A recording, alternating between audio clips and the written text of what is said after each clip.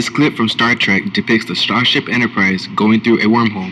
Although this movie is deemed science fiction, the wormholes in this movie could possibly become fact in the near future. Wormholes, also called Einstein-Rosen bridges, are theoretical shortcuts through space made when two different planes in space are connected by a tube, allowing for a shortcut through space.